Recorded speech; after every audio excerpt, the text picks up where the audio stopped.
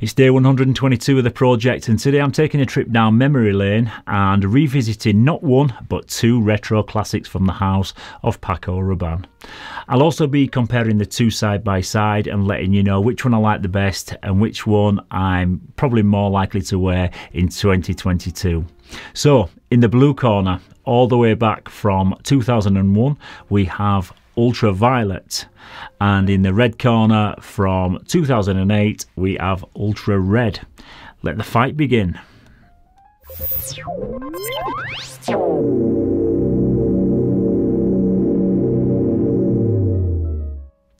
Yes, hello again everybody, and welcome to another episode of Mags Frags. I'm Paul, and this is day 122 of my Fragrance 365 project, where it's the fragrance that's the star of the show. So today's featured scents are these two little beauties from the house of Paco Rabanne.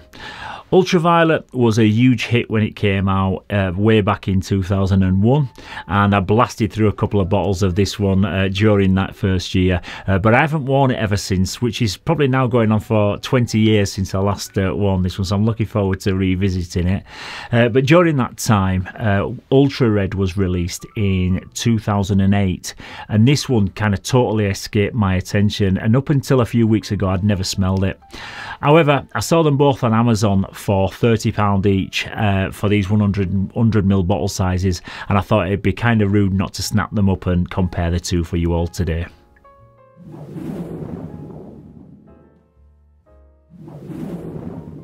Yeah, so into the presentation, and starting with the boxes, we've got a metallic colourway. We've got the blue for the Ultraviolet, and then we've got a metallic red, like a deep red there for the Ultrared. Both feature a white band that runs all the way around the boxes there, but that contains the name of the fragrance on the front. At the bottom there's the name of the house, which is embossed in a chrome finish, and we also have the size and the concentration at the bottom of the box. On the top there's a little Paco Rabanne motif there, it's just stamped into the top, and at the bottom of the boxes we have the usual batch code and the barcode.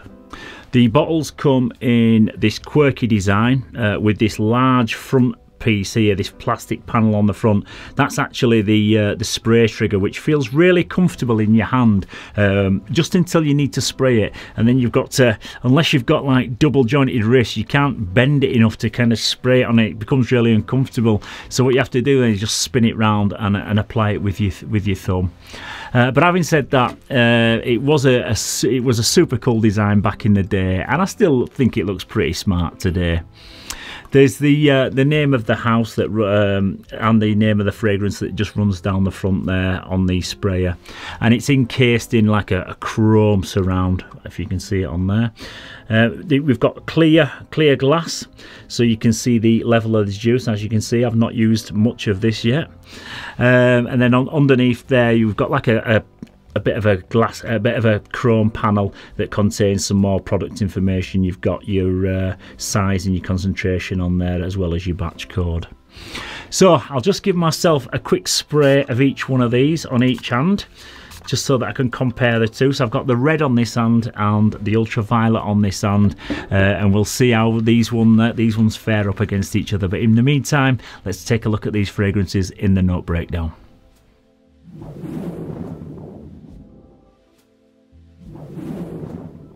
Yes, into the note breakdown, and starting off with the Ultraviolet. The top notes in this one are mint and black pepper. In the mid we've got vetiver and oak moss, and in the base there's amber and vanilla. And in the Ultrared, the top note is blood orange. In the mid there's praline and tonka bean, and in the base there's vanilla and patchouli.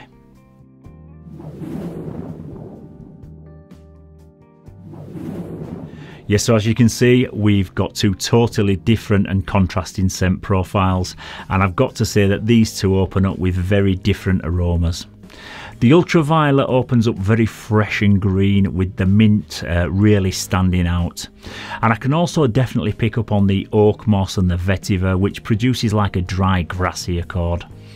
The amber and the vanilla in the base bring a touch of sweetness and depth, which balances out these sharper fresh notes, but it's more of a fresh green aroma that I get from this in the opening, whereas the Ultra Red is about 50% sweeter with a really fruity character.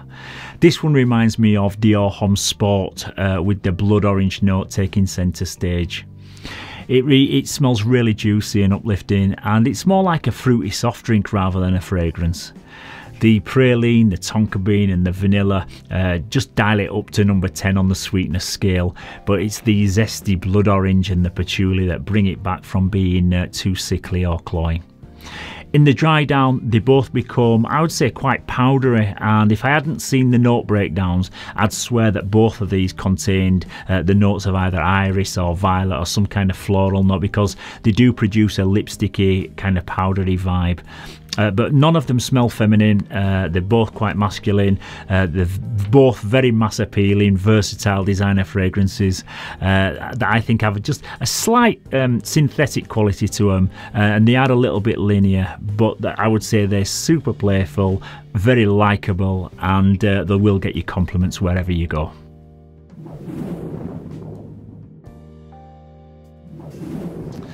Yet I'd say, even though the Ultraviolet is more fresh than the Ultra Red, it's probably more suitable to wear in colder weather and for like nights out. The Ultra Red is more of a sports fragrance and one that you'd wear probably casually on a warmer day. I'd also say that the Ultraviolet is a tad more masculine, with the amber and the green notes giving it a slightly more sexy and seductive character. These are both fragrances that I'd say are probably best suited to younger guys though, in their late teens or early 20s. They're very fun and playful, but in my opinion they do lean slightly on the juvenile side, so if you're over 30 and you're still wearing either of these two, you need to give them to your son and treat yourself to a bottle of Killian's Black Phantom.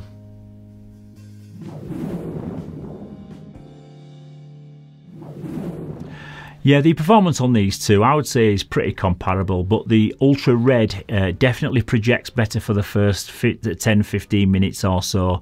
When I've just sprayed them both on the back of my hands, the Ultra Red is the one that I could smell coming off my skin much more than the Ultraviolet. But I did give these two a full wearing yesterday and applied 2 sprays to each hand and 2 sprays on the sleeve of my jumper.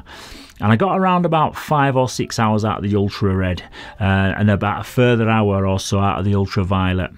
But I do seem to remember that the Ultraviolet being a bit of a beast back in the day.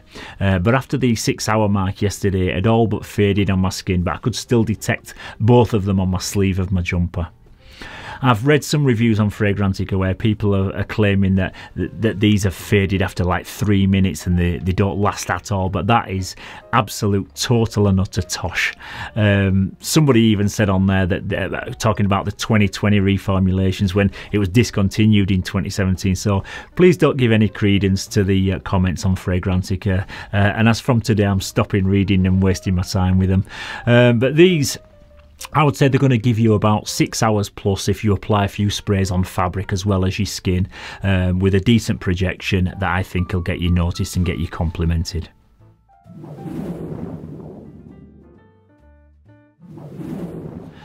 Both of these are really nice smelling fragrances, but I would say that the Ultra Red is the one that I'd choose to wear more in 2022 if I had to pick a favourite, because to my nose it's the more modern smelling one out of the two of these. But then again, I don't know if that's just because I'm reminded of wearing Ultraviolet like 20 years ago and the Ultra Red is a new experience to me. But I would say that this one just comes across now a touch less modern smelling than this one. But if you are a student and you're on a budget and you can get your hands on either of these two for £30 a bottle, then I'd say that both are super solid pickups at that price. Both are great value for money and therefore get a solid 8 out of 10 from me. Yes, so once again, that's about it for today's Scent of the Day. In the next episode, I'll be talking about another cracker from the house of Issey Miyake that's now pretty difficult to find, but I'll be telling you not only where to pick it up from, but where you can get a 50% discount on it as well, so don't forget to tune in for that one. If you found this video useful, please don't forget to give it a thumbs up and to subscribe to the channel. It's also great to hear your opinions, your thoughts, your critiques and all of the fragrances that feature in the 365 project, so keep your comments coming down in the comments section. So as always, thank you very much once again for tuning into this episode. Stay safe, keep smelling fresh, and I'll see you very soon for another one. Bye bye for now.